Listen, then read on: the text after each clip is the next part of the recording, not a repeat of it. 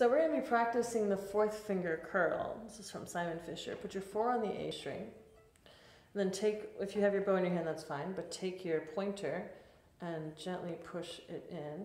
Now when you do that, can you maintain this part of your hand and that not tucking your 1 underneath? Yeah, so when we teach beginners, we often put our thumbs like this, like right up against the neck of the violin, but it's actually in reality much more like this in a functional way.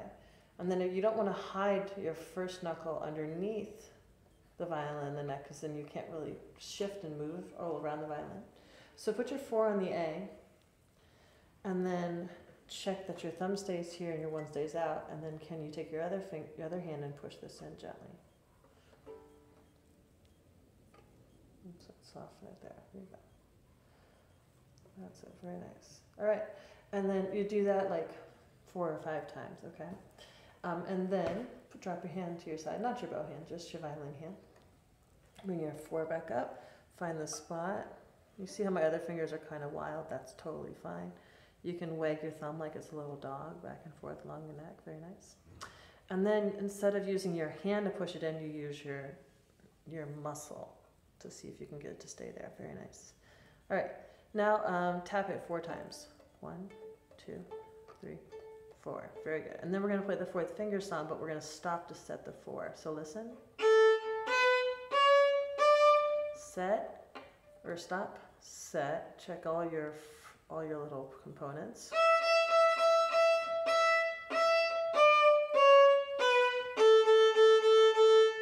Play with me. Ready, go.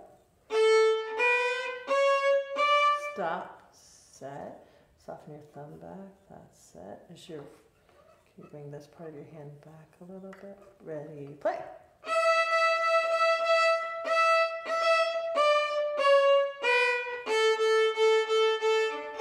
If you find your 1 is too high, that usually means your thumb is 2. Your thumb's going to be back behind where the first finger tape is, okay?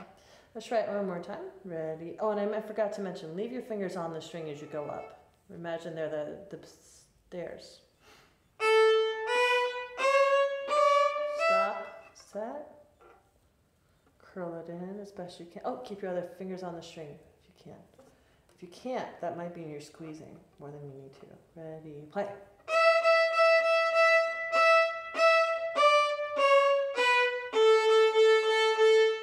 Then you do the same activity but on the D string, the G string, and the E string. Okay. The next thing to do is something like Twinkle, starting on 3rd finger, like this. Stop, set.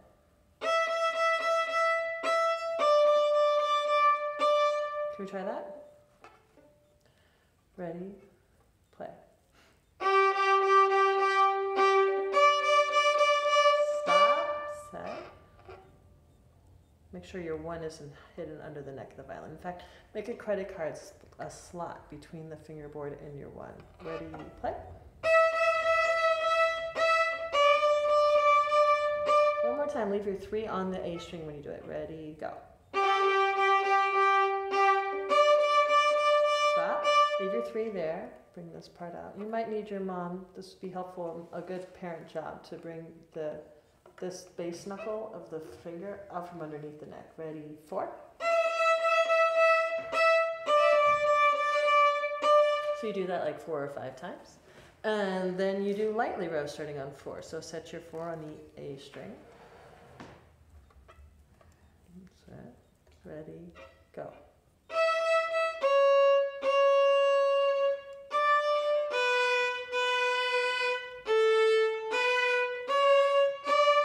Set. We're going to use 4 instead of open.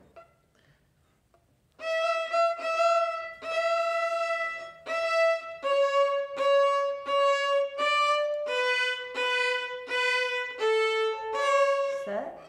Oh, keep your 2 on the string, please. That's it. Go. Make sure you're on the tape. Pause for a second. This could be back further, and this could too. 2, C sharp. Ready, play.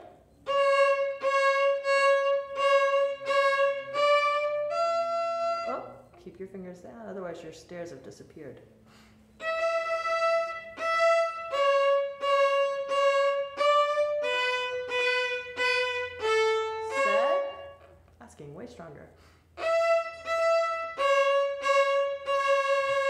Good. And then the next one is the one we've been doing in group class with the cuckoos from perpetual motion, where you get all 4 fingers on the string, on the A string, starting with 1, 2, 3, 4. I really like where your thumb is. That's awesome. And you're going to lift your 1 and 3, so only there 4 and 2 are on the string. Listen. Ready, play. Once again. Once again. Very good. Now I'll play perpetual motion. When I stop, you fill in the blank with a cuckoo.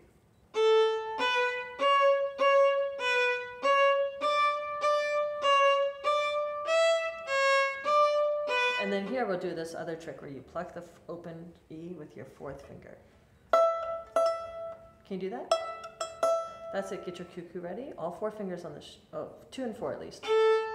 That's great. I like where your thumb is.